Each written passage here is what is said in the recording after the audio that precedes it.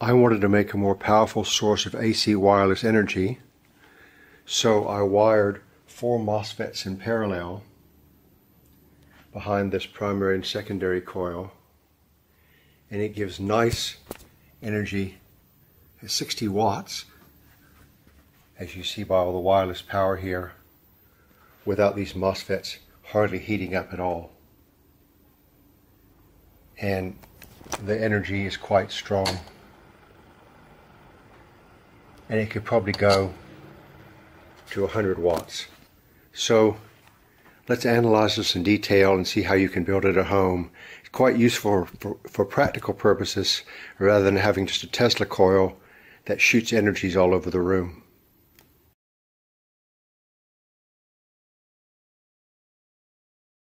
The primary circuit of this device is controlled by DC power supply that'll go to 120 volts. I've set it get very low now just for demonstration purposes. Low power but still on. Go through a stabilizing capacitor of 100 volts. Then up this primary coil of 9 turns that can be tapped anywhere of soft copper wire. And it's resonating with a 1000 turn secondary coil of 0.5 millimeter wire. Then the primary coil circuit comes through these 1 ohm capacitors, 2 of them to reduce heat, through a fast diode to let them release, into this bank of 4 MOSFETs in parallel, wired in parallel, red or black, on an aluminum heatsink. Now, having one aluminum heatsink for the whole thing, make sure the heat is spread as equally as possible among all of them. Now, so what happens is, when the primary coil turns on, the secondary coil makes a lens reaction to it, and that makes the whole system oscillate about 500 kilohertz. So the question is, how do we turn on the primary coil so that it oscillates to make wireless energy? Let's go into step 2.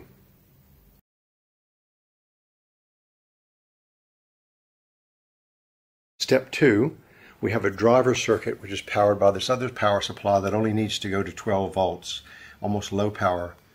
And it runs this MOSFET driver which can handle a lot of power, and that controls the pulses from the secondary coil. So what happens is resonance feedback circuits come from the secondary coil, they come back into this driver over here, and they go out through this wire to this bank of MOSFETs over here, 4 of them in parallel, and each of the gates for these MOSFETs has one 10 ohm resistor individually, and together they share a 10,000 ohm drain resistor.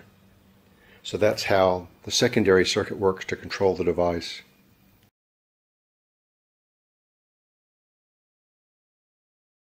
Now, as a third part of the circuit, there's a wire at the bottom of the secondary coil that provides resonance feedback to tell the circuit how fast to oscillate. And that wire comes over here, and I put it through 50 turn 1.25 millimeter wire inductive choke that'll reduce high frequencies, and that's what I put in the MOSFET.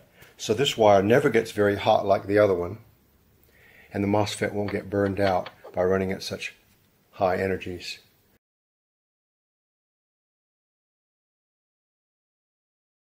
Let's turn the whole thing on again and see how it works. I've got the MOSFET driver already turned on at 12.0 volts here, taking very little power.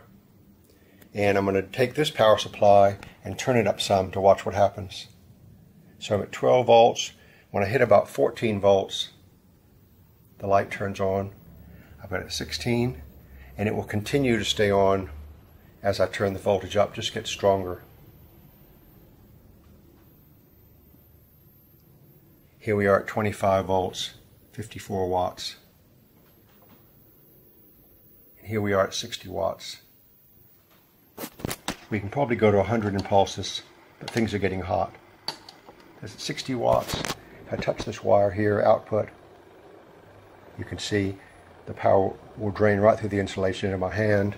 And over here, the 4 MOSFETs are not getting that hot. They're getting warm, but these things are rated to 200 C, and I haven't blown one out yet. If I go to 100 watts, I might blow one out, but at 60 watts, they're quite stable.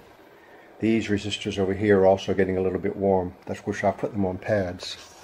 And we're at 60 watts, and you can run this way easily for 10 or 15 minutes and get lots of power to ionize gases or whatever you want. So thank you very much.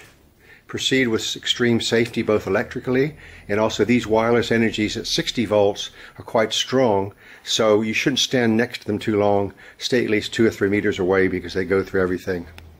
Best wishes to you all. Hard work to the stars.